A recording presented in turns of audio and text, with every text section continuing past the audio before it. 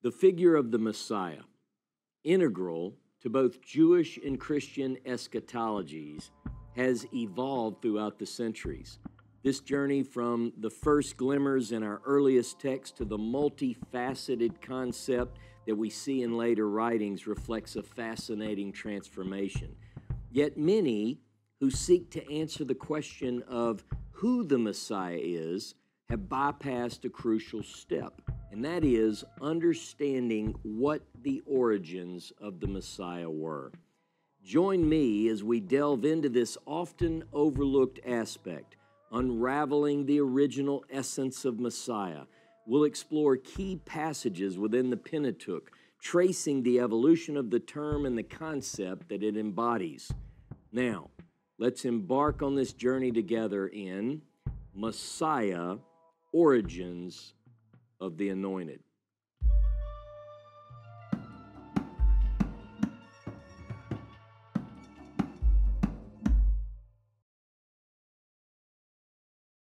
The Hebrew Mashiach, or Messiah, and its Greek counterpart, Christos, or Christ, both mean the same thing. A lot of times people separate the two, but both terms, Messiah and Christ, both mean anointed.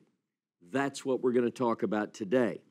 Jews and Hebraically oriented types favor the term Messiah. Christians, because of the New Testament, often favor the term Christ. It's the term that they're familiar with. But both of these terms, Messiah and Christ, have come to define almost exclusively today a chief redemptive figure anticipated to bring about a coming glorious golden age. Both groups, Jews and Christians, who look to these terms and study the concept of the Messiah or the Christ, while they disagree on the identity, on who this Messiah is, was, or will be, they both appeal to the same text. They both appeal to the text of the Hebrew Bible for their understanding of the Messiah and the role of the Messiah. Now, Scripture presents a complex picture of the Messiah. It's rich, it's varied. There's quite a bit in the Hebrew Bible that are termed messianic texts. They apply in most people's eschatology to the coming of the Messiah. Rabbinic literature is very much into this varied and rich picture of the Messiah, the complexity, if you will. But other ancient texts are as well. We see the complexity brought forth in the text from Qumran. And even though the New Testament is often thought of as pointing only to Jesus as the Anointed One, the complexity is right there under the surface. For instance, in some of this ancient literature, questions began to be brought forward to the surface in antiquity. Would there be one Messiah or two Messiahs or more? Would the Messiah suffer, or would the Messiah be the conquering king? Now, a lot of times in the Jewish circles today, or in those who reject the Christian message and reject the New Testament, often it's not considered that there is an ancient view that surfaces in these documents about a suffering Messiah, if you will. For instance, in the Talmud, there's mention of the leper scholar, where the sages are debating whether or not Isaiah 53 talks about a suffering Messiah or not. Now, the word Messiah doesn't appear in that text, as you know, but nonetheless, the concept is there, even if it's not so much talked about today in those circles. But part of that is because it's a response to the Christian claims. So those sorts of things are pushed out of the picture. But again, it's a very rich and varied picture. We have multiple pictures of the Messiah, if you will, from these ancient texts. But what I want to talk about today particularly is how the view of the Messiah evolved over time. And we see signs of this apart from the New Testament, apart from rabbinic literature. We see this evolution of ideas even in the Hebrew Bible, and that's going to be the focus that we're talking about today.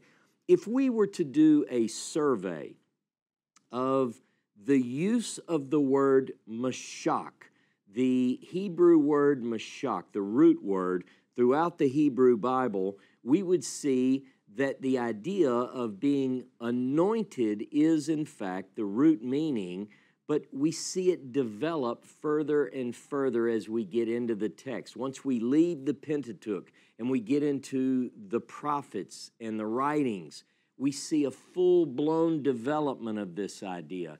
Things that aren't mentioned in the Pentateuch become the focus of the idea, the concept of Messiah. We want to go back, but before we do, let's consider the example of the king. Now, recently did a class on God-forsaken, a king like the nations. If most people will look up the term Messiah, what they'll find in most standard biblical dictionaries and so forth is they're going to find that king, Melech, figures in almost every definition of the Messiah. But that only comes in Judges chapter 9.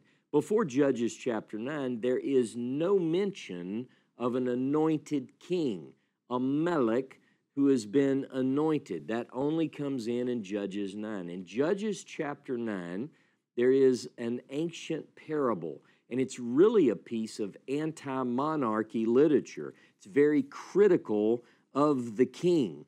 But as time went on, the idea, the acceptance of the monarchy, the acceptance of the king, and the anointing of this office, as we say, the rest is history.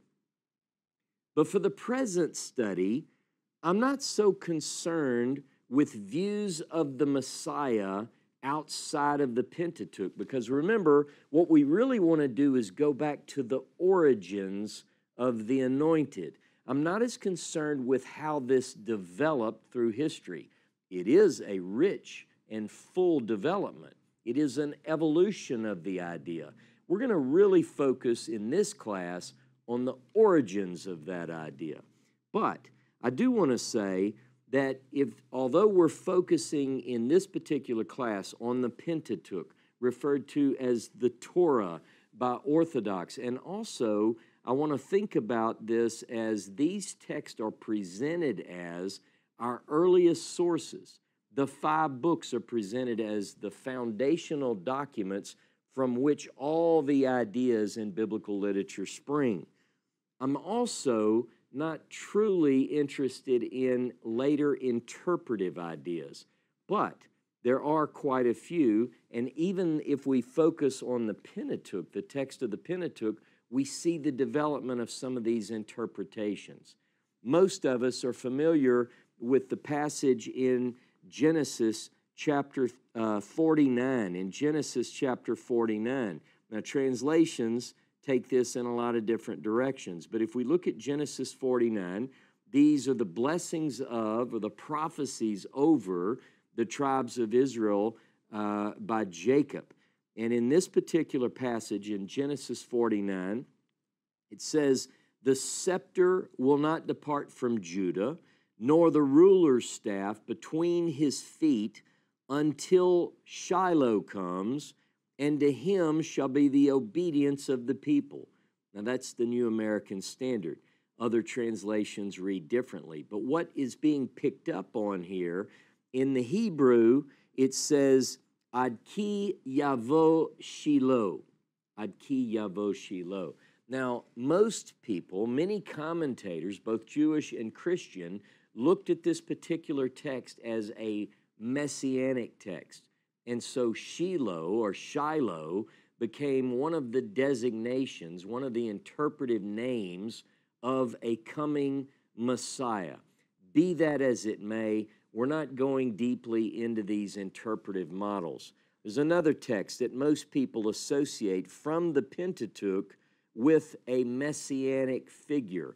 If you look at chapter 24, the book of Numbers, Numbers 24 and verse 17, these words were spoken by Balaam, a prophet, not an Israelite prophet, a pagan prophet, if you will. And he says this, I see him, but not now. I look at him, but not near. A star shall appear from Jacob. A scepter shall rise from Israel and shall smash the forehead of Moab and overcome all the sons of Sheth. Now, this particular phrase, a scepter and a star, both of these become synonymous with the Messiah. They're understood to look forward to a coming messianic figure, and therefore in most charts, if you look at charts of messianic passages in the Pentateuch, Numbers 24:17 will clearly be listed. It is interesting. It is a fascinating passage. Balaam says, I see him, velo ata, not now. So Balaam is looking into the future, and he sees this victorious one who rises from the ranks of Israel.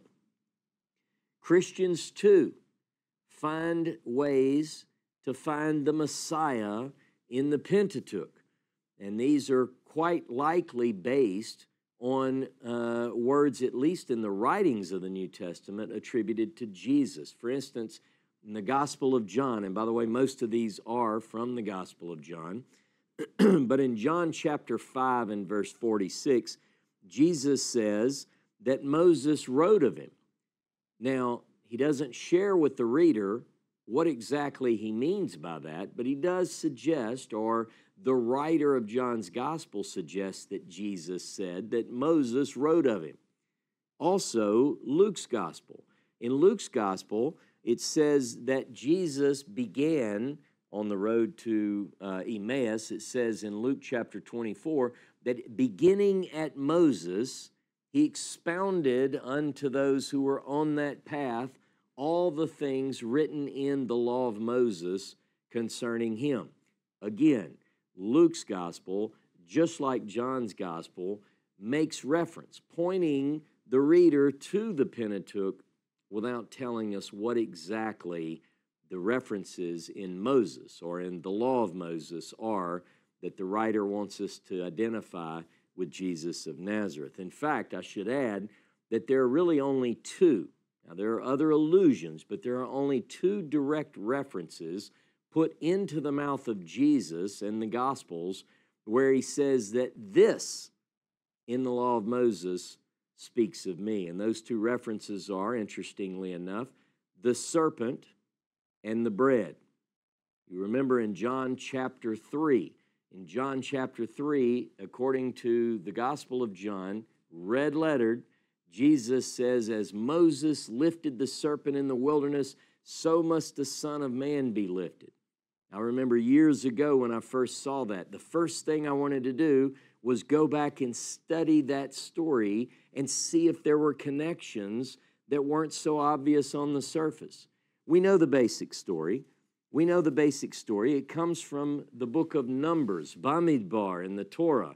In the story in Numbers chapter 21, those who have rebelled against Moses and those who have rebelled against God are bitten by serpents. And so Moses is instructed to make a saraf. He makes a nakash, puts that upon a nes or a banner, and he raises it up. And all the ones who were bitten, when they looked upon this, they were healed. All right? Now, that's an interesting story. Now, I should point out that those who did not rebel against Moses, those who did not rebel against God, weren't bitten. And therefore, they need not look upon this thing that Moses made. Now, the second reference that the Gospel of John wants us to know is pointing to Jesus, is the bread that came down from heaven that sustained the children of Israel, Exodus chapter 16 and elsewhere. But what I find fascinating and what many people fail to do, particularly Christians, is to think the story through. So, for instance, if the Jesus of the Gospel says that that story points to me, let's look at it all the way through quickly. If you go to 2 Kings chapter 18, in 2 Kings 18, I just want to read verse 4. And we're in the time of Hezekiah. So this is talking about the reign of Hezekiah. It says that he, Hezekiah, removed the high places and smashed the memorial stones to pieces and cut down the Asherah. He also crushed to pieces the bronze serpent that Moses had made. For until those days, the sons of Israel had been burning incense to it, and it was called Nehushtan. Interestingly enough, the very story which Jesus points his followers to in the Torah refers to this story in Numbers chapter 21. But the rest of the story is that ultimately the object that brought life was worshiped, and it had to be destroyed. The second instance that Jesus points to in the law of Moses is the bread. Now, what I find fascinating, and I don't really know what it means, is that in Numbers chapter 21, the same chapter that refers to the serpent, it mentions that the children of Israel began to loathe the very bread that had sustained them.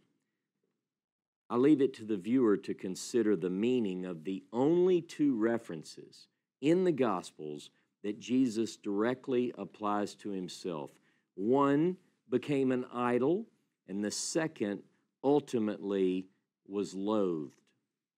But my focus is not on interpreting these texts about Messiah and finding the Messiah in allusions in the Pentateuch. I want a more direct approach. I want to deal specifically with the word, with the root word mashach, because it's from mashach that we get all of the references, all that we know for certain about Messiah. Mashach, again, it means anointed. So we're going to begin, but we're going to mainly focus on text from the Pentateuch. And in the Pentateuch, this particular word mashach in all its forms occurs 51 times. From Genesis, we get references. Exodus, Leviticus, Numbers. Oddly enough, Deuteronomy doesn't use the word a single time. But in the priestly literature of Genesis, Exodus, Leviticus, and Numbers, we do find this idea of mashach.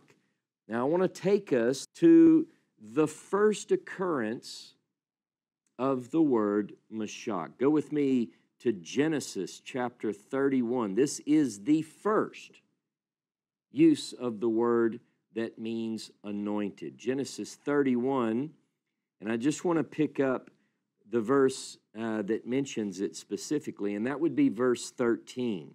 I am the God of Bethel, where you anointed the memorial stone, where you made a vow to me. Now arise, leave this land, and return to the land of your birth. In this particular passage, Genesis 31:13, it uses the word anoint, and it's referring back to a story that previously happened. So we're going to go back to that story now, because here it doesn't describe what it means to anoint. It simply makes reference to an earlier anointing that Jacob performed. So we're going to go back to Genesis chapter 28. In Genesis chapter 28, we know the story. In Genesis chapter 28, Jacob is fleeing from his brother Esau. Now, this particular story happens to be part of, it begins in verse 10, the story that is in Torah reading, or the annual Torah cycle reading of Vayetze, and Jacob went forth. So I'm going to begin, though, in verse 11. Genesis 28, verse 11. And he happened upon a particular place, being Jacob, and spent the night there because the sun had set. He took one of the stones of the place, and he made it a support for his head. And he lay down in that place. And he had a dream. And behold, a ladder was set up on the earth with its top reaching to heaven. And behold, the angels of God were ascending and descending on it. Then behold, the Lord standing above it. And he said, I am the Lord, the God of your father Abraham, and the God of your father Isaac. The land on which you lie, I will give to you and to your descendants. Your descendants will also be like the dust of the earth. You will spread out to the west and to the east and to the north and to the south. And in you and in your descendants shall all the families of the earth be blessed. Behold, I am with you and will keep you wherever you go, and will bring you back to this land, for I will not leave you until I have done what I have promised you. So this is presented as a dream. Jacob, fleeing from his brother, puts his head on a stone and sleeps. And in his dream, he sees the Hebrew uses sulam. It's a ladder, a staircase. And at the very top, God is standing there. Messengers are ascending and descending. God tells him this prophetic message about his descendants. Now, I want you to look now at verse 16. Then Jacob awoke from his sleep and said, this is Genesis 28:16. The Lord is certainly in this place, and I did not know it. And he was afraid, and he said, how awesome is this place? This is none other than the house of God. This is the gate of heaven. So Jacob got up early in the morning, took the stone that he had placed as a support for his head, and set it up as a memorial stone and poured oil on its top. Then he named that place Bethel. But previously, the name of the city had been Luz. Jacob also made a vow, saying, if God will be with me and will keep me on this journey that I take and give me food to eat and garments to wear, and I return to my father's house in safety, then the Lord will be my God, and this stone which I have set up as a memorial stone will be God's house. And of everything that you give me, I will surely give a tenth to you. Now, interestingly enough, in verse 18 and verse 22 of this particular passage, it mentions a sacred pillar. This is the pillar that Jacob rested his head on. This is the pillar that Jacob stands up and pours oil upon. He anoints this pillar. In Hebrew, the word for memorial stone from this translation, or a pillar, is matzevah, a matzevah. We also get this in Genesis chapter 35. There's a section in Genesis 35, verses 9 through 15, where we have another episode. Verse 14, Jacob sets up another pillar of stone, and he pours oil on it. Now, this is interesting. This taking a matzevah and putting oil on it is interesting for this reason, because later in the Bible, this becomes forbidden. And we do know also that Moses does the same thing according to the priestly writing of Exodus chapter 24. But in Leviticus chapter 26 and 1 and Deuteronomy chapter 16 and verse 22, this is forbidden later according to Hebrew law. Let's look at Deuteronomy chapter 16 and verse 22. Again, also Leviticus chapter 26, verse 1. But this is Deuteronomy 16, verse 22. You shall not set up for yourself a matzevah, which the Lord your God hates. Now, some of you might be thinking, well, God didn't say anything to Jacob, but we do have examples in patriarchal narratives where some religious thing that they take and do is later forbidden. You know, you can't marry sisters later in the Pentateuch, but at the patriarchal times, seems to not be a law. So the sacred pillars become forbidden. But this sacred pillar is the very first instance of anointing in the Pentateuch. And if you recognize what's going on here, the way that the anointing takes place is that oil is poured on the top of it. He's identified this as a sacred place. So the connection is oil poured on top of a sacred place is anointing. Now, back to the sacred pillars. Later, the Israelites are told to destroy the sacred pillars of others. Those passages are Exodus chapter 23, verse 24, chapter 34 of Exodus, verse 13, chapter Deuteronomy chapter 7 and verse 5, and Deuteronomy chapter 12 and verse 3. This pillar in Genesis chapter 28 and Genesis chapter 31, where it refers back to the incident in chapter 28 at Bethel, is in fact the first anointed thing. Biblically speaking, the stone is the first Messiah of the Bible, if you understand that Messiah means anointed. Now, Exodus chapter 25 introduces us to the tabernacle and all that is associated therewith. If you look at chapter 25 of the book of Exodus, Exodus chapter 25 and verse 8, Exodus 25, verse 8 and 9 says, "Have them construct a sanctuary for me." In Hebrew, it's a mikdash. "Have them construct a sanctuary for me so that I may dwell among them," or dwell in their midst, "according to all that I'm going to show you as the pattern, the tavnit of the tabernacle, and the pattern of all its furniture, so you shall construct it." Now, this particular text sets the stage for quite a bit that follows associated with the tabernacle. The tabernacle basically runs, the text focuses on the tabernacle from Exodus chapter 25 through most of the book of Numbers, probably at least until the 11th chapter of the book of Numbers. Now, but the anointing plays a central role in the narrative sections concerning the tabernacle. And this requires that there be a special oil with which to anoint everything associated with the tabernacle. So let's read that. Go with me to the book of Exodus chapter 30. Exodus chapter 30, beginning in verse 22.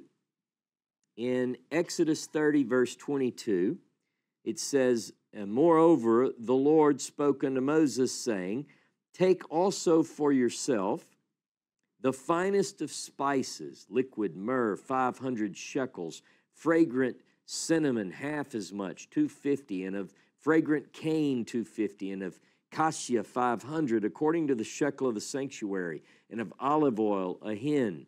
You shall make from these a holy anointing oil, a fragrant mixture of ointments, the work of a perfumer. It shall be a holy anointing oil, and you shall anoint the tent of meeting with it, and the ark of the testimony, as the translation says, and the table and all its utensils, and the lampstand and its utensils, and the altar of incense, and the altar of burnt offering, and all its utensils, and the basin and its stand. You shall also consecrate them, so that they may be most holy. Whatever touches them shall be holy.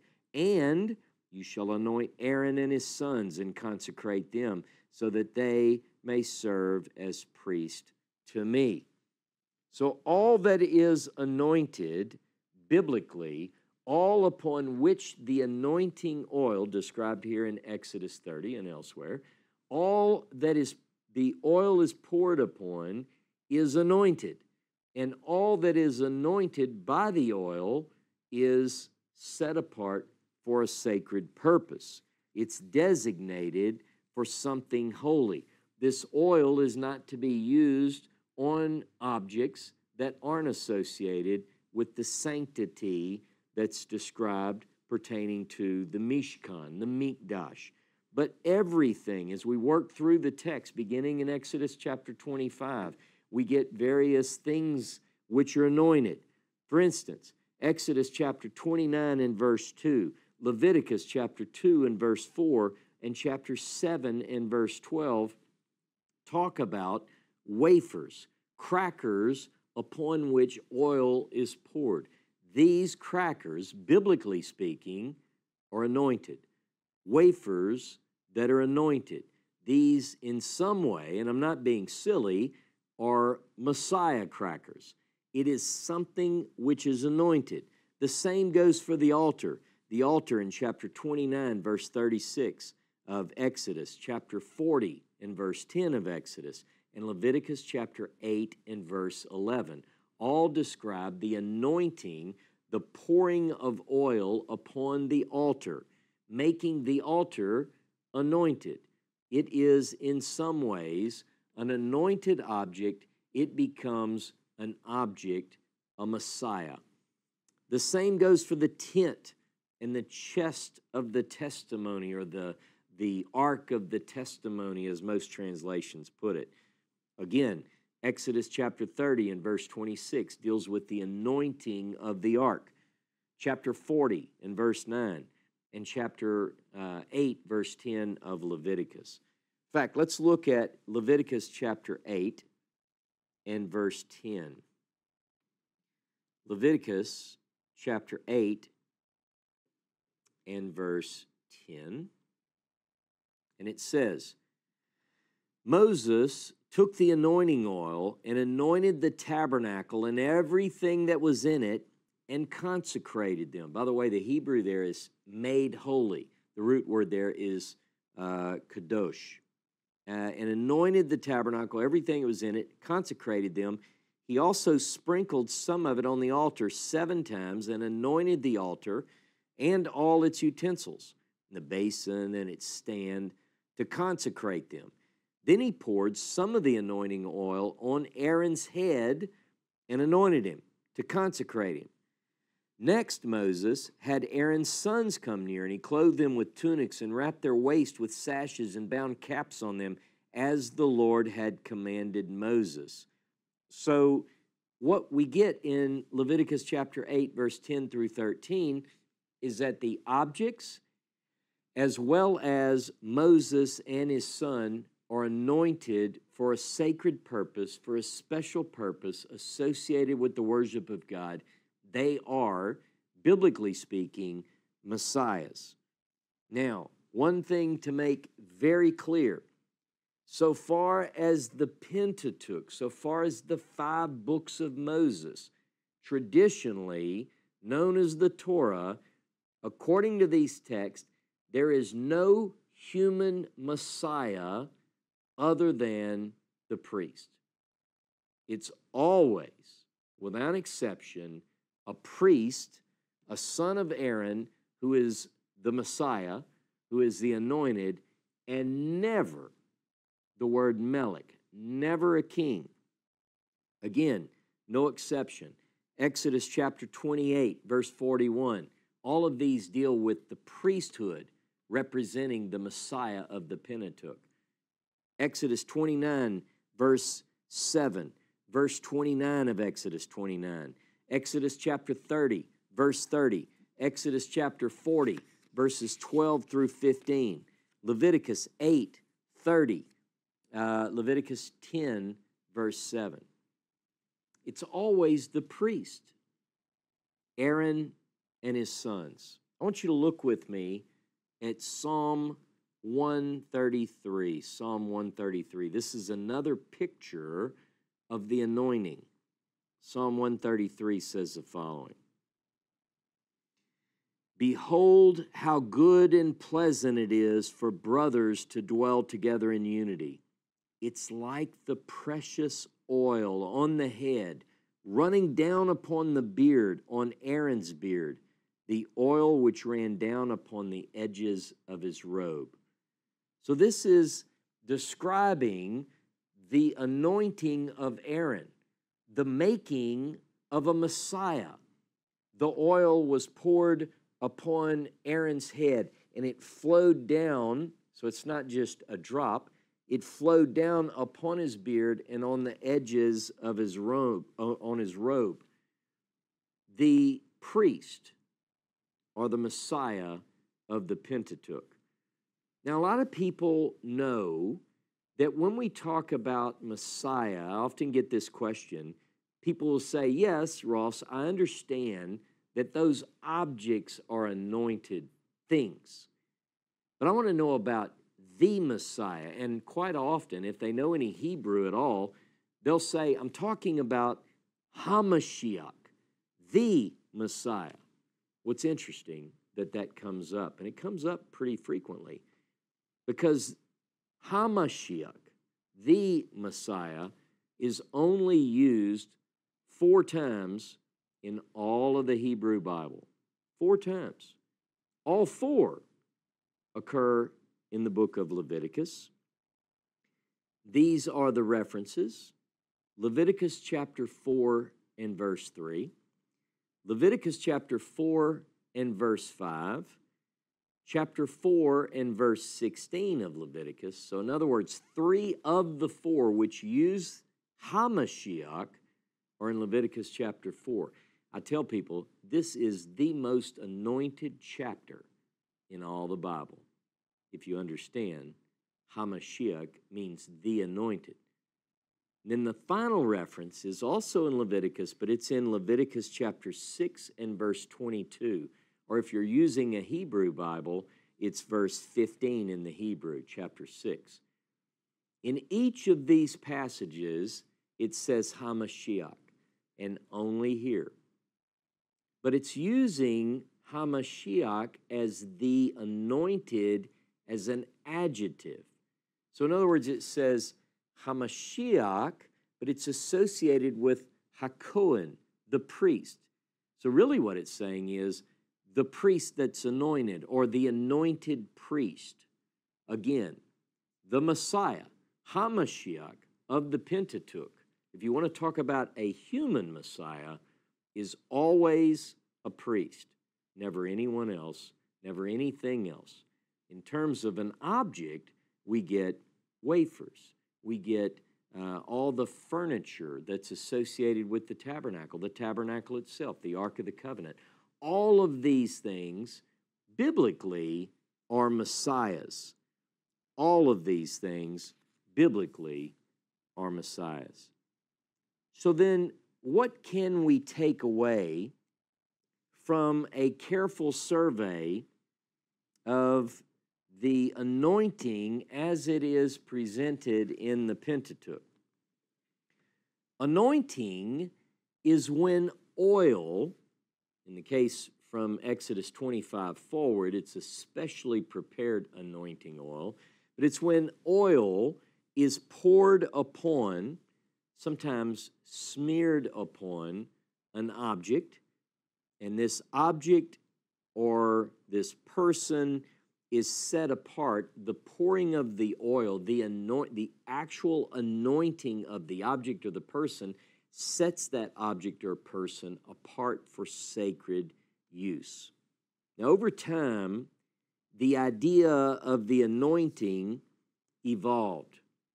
In some ways, in many ways, it evolved away from the original idea.